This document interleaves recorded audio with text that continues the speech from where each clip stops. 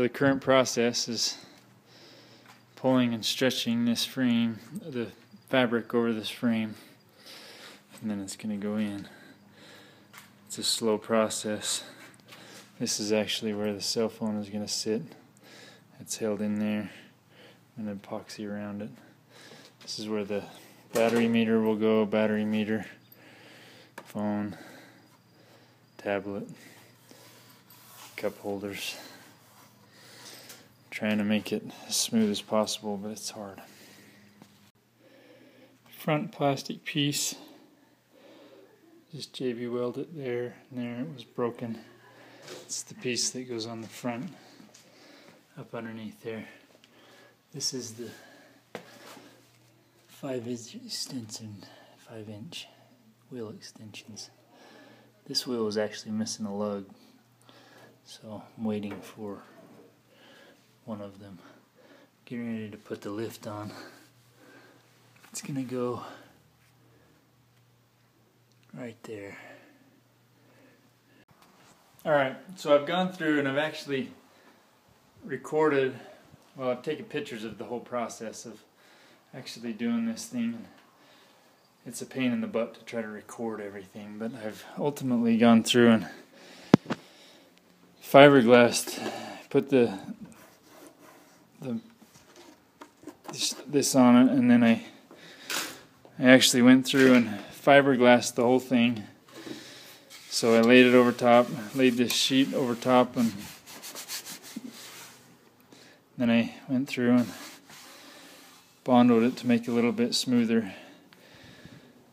This is actually where everything's gonna, that's where the phone's gonna hold, and battery monitors.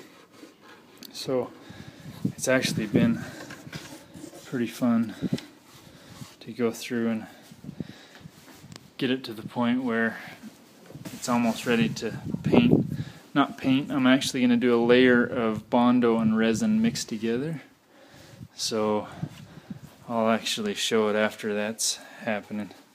Should make it really, really smooth and easier to sand. The Bondo and resin is out there.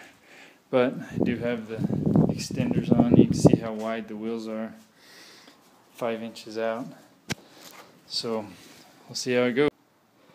So I didn't actually video the steps of doing this, but I mixed fiberglass and resin. I screwed up right there. Fiberglass and resin, and then just basically painted it on. You can see it's kind of glossy, but a lot glossier than it was. I might do another coat, but I need to sand it. It's kind of running all over, but it should be able to make it smooth now. I have a solid coat on there, so we'll see. We'll see how that turns out once I start sanding it with really high grit paper. I got it all over the place. I made a real mess. My wife's gonna be happy about that. Alright, excuse the dirtiness of the garage, but I now have the electronics hooked up. These are the battery meters. There's a digital one and an analog one. And then I also finally got the LED lights hooked up. This is the front one. And the other one turns on underneath. So, if I were to turn the lights off, yeah buddy.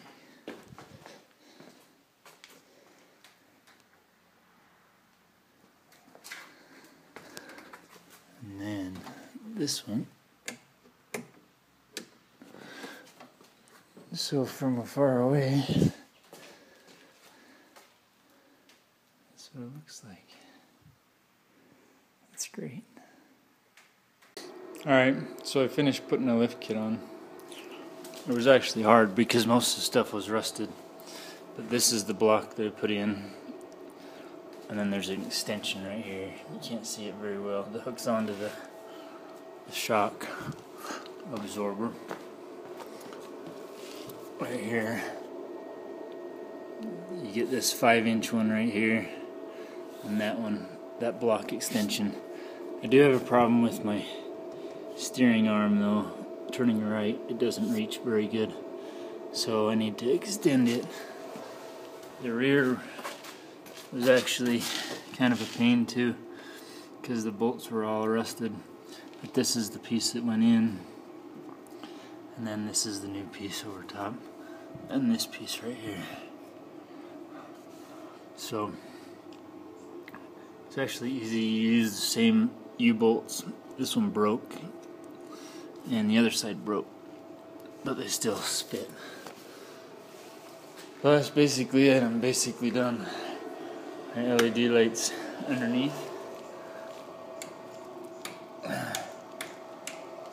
and top, and I'm tired of working on it.